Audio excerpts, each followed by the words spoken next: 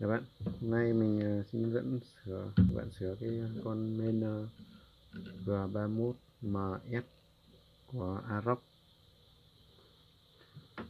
Con này là không lên đo sơ bộ thì thấy nguồn CPU bị mất.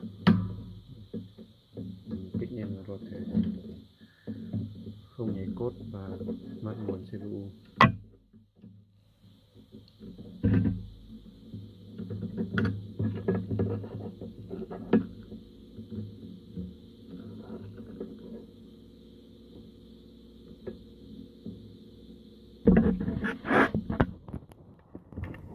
Nguồn CPU không có đo thì nguồn en chip back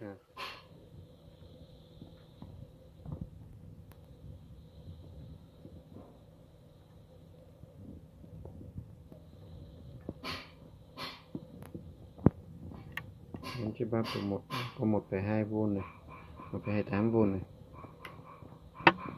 Nguồn RAM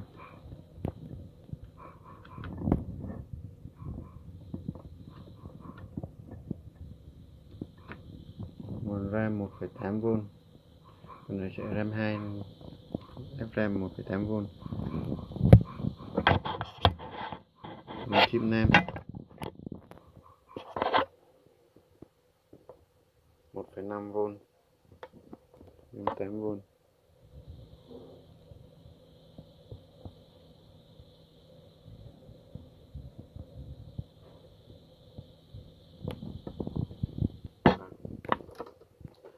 Ở đây là mất nguồn CPU thì mình chỉ sửa quanh khu vực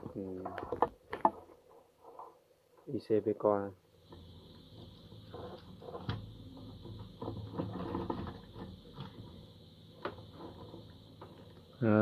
Con này dùng con này dùng con IC gì?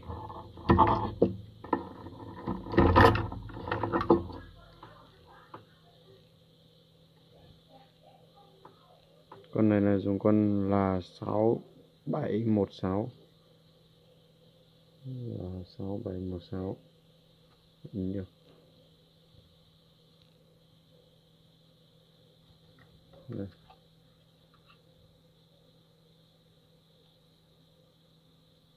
Là 6716. Theo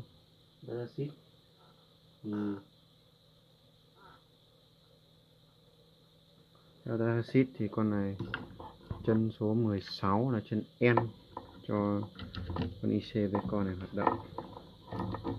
Mình đo thử chân N xem có không. Chân N là chân 16.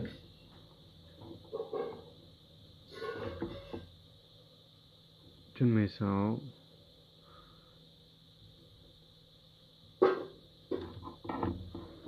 Chân 16 được nối với con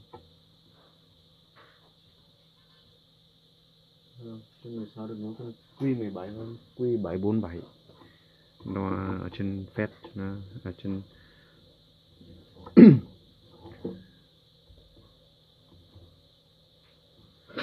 cho trên trường nhí cho nó dễ. Q17 ở đây.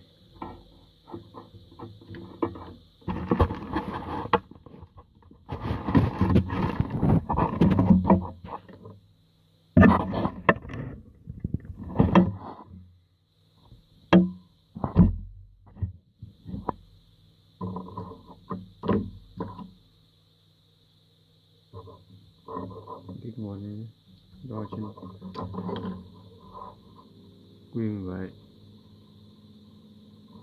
Q17m-s này,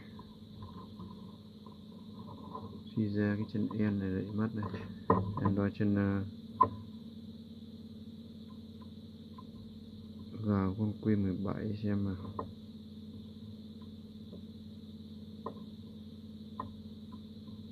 Vào Q17 có 5V. Thế là mất là phải. Còn con Q747 thế nào? 7473. Đúng là con 7473.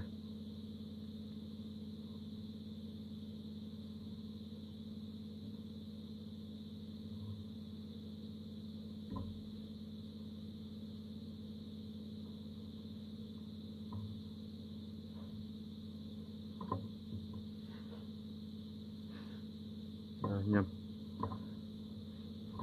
con Q7471 các bạn, 7471 đây, ngay cái cạnh cái rắc CPU, quạt CPU ấy.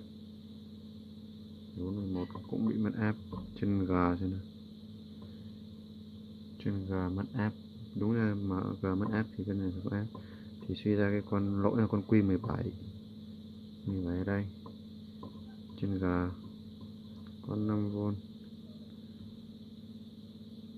Nhẹ chân G 5V thì chân D phải mất, đúng chân D mất. Xem con Q17 ăn thông con nào. Q17 con Q16, Q16 Q16 này có áp 5V trên D này. Để chân D mất áp thì chân G Q16 phải có áp. Chân G có áp đây, thế mà không áp, thế là lỗi từ con Q16. Vậy để sửa cái này thì các bạn, một là thay con Q16, hai là bỏ con Q17 đi. Mình thử nhé.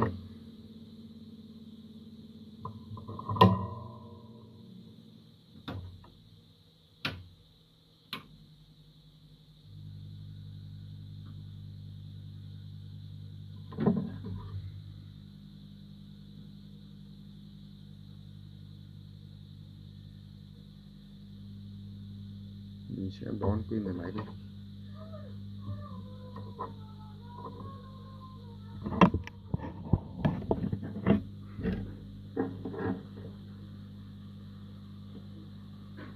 Con Q17 ngay cạnh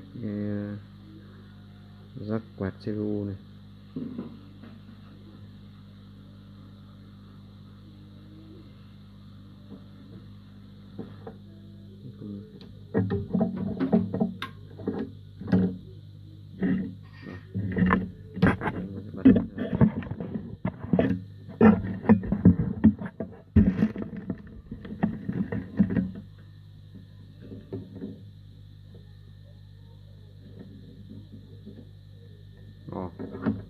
Đã nhảy cốt nhá. Đáo không nhận ra chưa có RAM rồi. Do nguồn CPU cho. Nguồn CPU nó có đó. Rồi, ok đấy, lắp RAM vào được. Cảm ơn các bạn đã theo dõi video. Hẹn gặp lại các bạn vào video tiếp theo.